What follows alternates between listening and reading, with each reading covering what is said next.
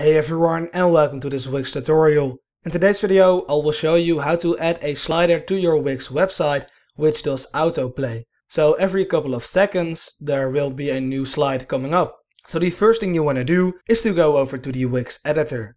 Now just go over to the add button and go over to interactive. Then you want to go over to slideshows and drag the one you would like on your site onto your website. I really like this one for the example, so I'll just drop it onto my website. And now if you'd like to change the order of the slides, click on Manage Slides. Right here you can change the order and also duplicate slides.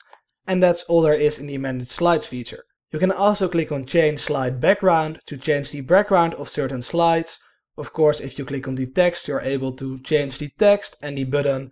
If you want to link it to a certain page, you might want to do that by doing what I'm doing right now. So just click on the button, click on linked or click on the link button and choose something you would like it to link to. Now to enable the autoplay feature, you simply want to go over to settings and make sure that autoplays on loading is enabled.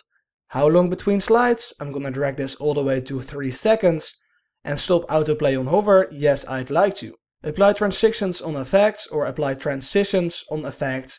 Yes, I'd like it to be vertical, for example. And now all you want to do is to how long do they last. You can also choose how long your animations do last, for example 2.6 seconds.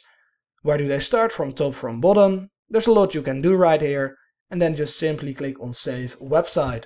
Now when I go over to preview, you will actually see that we've set up our full width slider which does autoplay. I won't do anything, I need to make sure my cursor is not on the slider, and you can see that now it slides automatically. This looks really professional.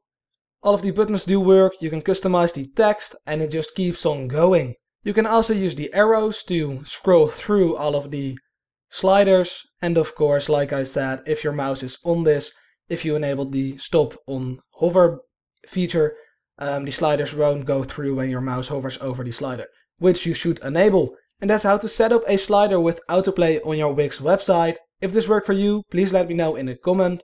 Just tell me this worked for me. Also leave a like to this video and maybe even consider subscribing to this channel for more straightforward tutorials about Wix websites.